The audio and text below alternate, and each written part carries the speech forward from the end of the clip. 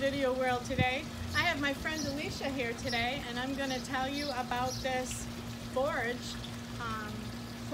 herb that we've planted, and we're going to make a special tea, and I'm going to show you how to make a peach cobbler. But I'm going to have Alicia, you want to say hi, Alicia? Hello. I'm going to have you taste one of these purple flowers off of this plant, and you can tell me what you think. They're edible. You can put them on your salad. You can put them in your tea. The leaves are for the tea. They're very, what do you think? Delicious. What's it taste like? Sweet. Sweet. They're very, very sweet. If you want, I got this from Haas, and if you would like to plant some for your herb garden, you plant it after the frost. The planting depth is just 1/4 inch, and it comes ready for harvest in about 60 days. So I know you're going to love it. This is my little herb garden. I live in the city. I have sage and oregano and parsley, thyme, cilantro, and I have some raspberries back there. I have tomatoes and peppers, lots of good stuff, and some strawberries. Puerto Rican sweet peppers. Yeah, we got Puerto Rican sweet peppers. But we're going to have a nice afternoon. I just would like to share this garden with you today and some spices. We're going to go in the house now, and I'm going to show you how to make a quick, cheap, easy peach cobbler. I'm glad my friend is here. Together.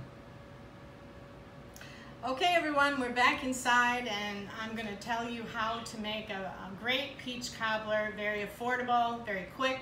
You have friends coming, you'll need only just a few minutes to put things together. It's done in an hour, so if you know when your guests are coming.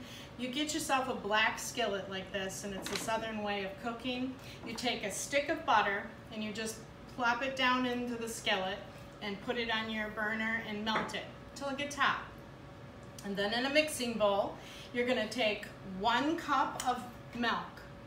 Whole milk or 2% is good.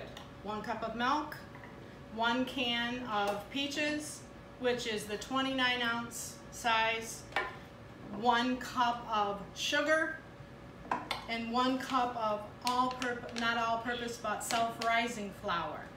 I've got some white lily here. That's what I prefer, but you can use any kind. You mix it in the bowl.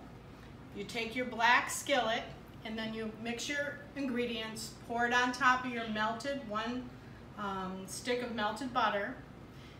Give it a little bit of a stir, and a 350 oven for about 59 minutes to an hour, okay? Then you can go ahead and brew your teas or whatever you have to do. Then your guests have arrived, which my guest is here, which is Alicia. She's gonna do our taste test today on the cobbler. So I'm glad they came out to see me. So let's give her some of our peach cobbler.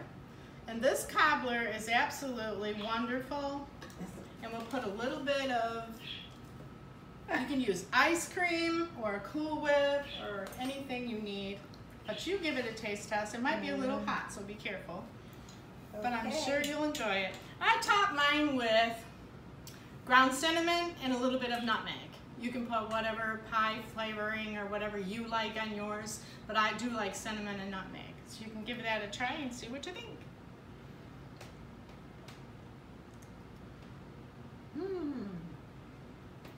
What flavors do you taste? For sure, cinnamon. Cinnamon, okay. And for sure, peaches. I love peaches. Oh, my favorite. Okay. It tastes absolutely delicious. Yes, and it's good warm, right out of the oven. Cobbler is always best, so get yourself some vanilla bean ice cream. We have some Cool Whip here today.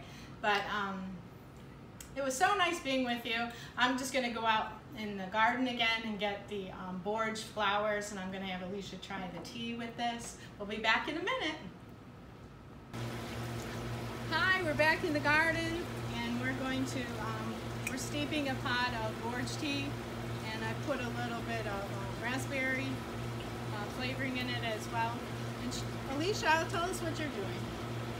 Yes, putting some flowers to add nice flavor to the tea. She has a tea ball there, She's put some flowers in, and then she puts the top on, and she can hang that from her cup, inside her cup, and it can steep. Now, of course, a little tea.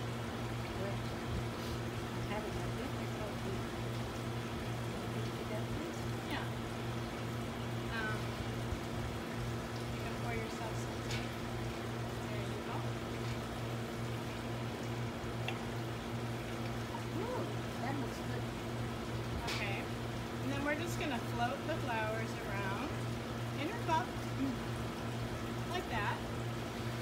And we're going to sit here for a minute, enjoy, and talk about the day. The day has been a wonderful day, and I'm glad I had my friend out after 40 years. Yes, I'm glad I'm here. I'm going to spend time with you. Yeah. And enjoy the tea. And the peach cobbler. Yes. Wasn't the peach cobbler amazing? Delicious. Tell us how you make yours. Do you make yours similar? Yeah, pretty much. I just use a different pan. This is a regular glass one. Okay. So, I mean, sometimes you just have to use what you got. Alicia is my Puerto Rican friend, and she can share many Puerto Rican recipes with you as well. And we get together and cook a lot, and we've shared a lot through the years, I need a lot. and eat a lot. Well, let's try some of her tea. I'm just gonna float a flower right in mine. These flowers, by the way, are sweet as sugar. If you would eat one, you would eat more. You can top them on your salad, and I've made a fresh salad for later for dinner for them, and we can put a few on our salad. But try planting this herb. It's really good. I'm pleased with it. You pick the leaves when they're young. You can actually dry and make a tea right out of it. You can let it grow up like as I have done, and you can pick the flowers and use them as well. So I hope you enjoyed this YouTube today, and I'll see you on the next one. Bye.